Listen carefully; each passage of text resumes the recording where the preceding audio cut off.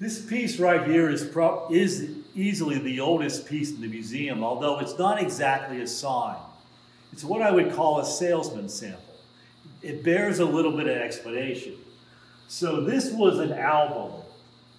These actual glass panels were created by George C. Brooke in 1870.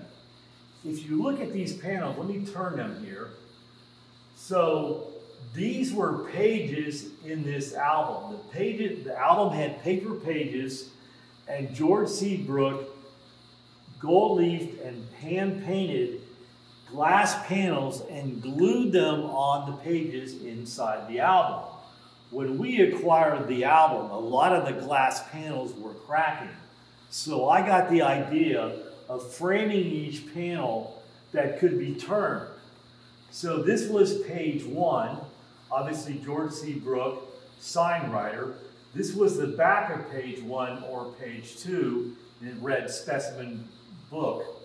This was page 3 across from page 2, so they were like this, page 2 and 3. So it says specimen book critique. Today we call it a portfolio. But this is exquisite, finely detailed gold leaf. This guy was a master of masters.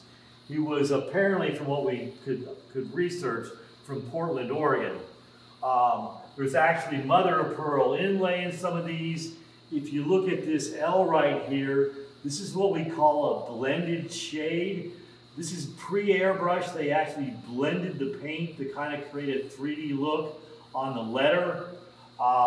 If you look at this last panel, it says the end.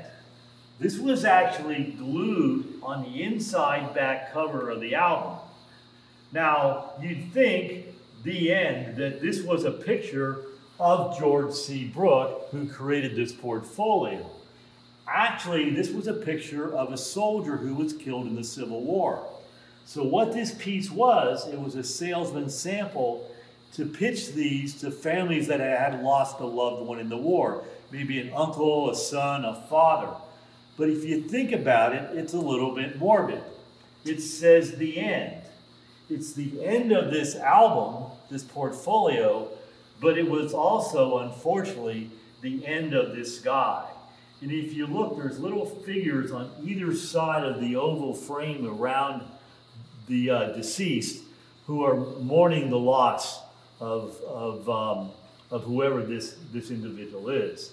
Now that seems a little weird to us today, but if you think about Victorian times, and this was 1870, they would actually take pictures of the family gathered around the casket, and they would often save hair from the deceased. So they had a different attitude about death than we do today.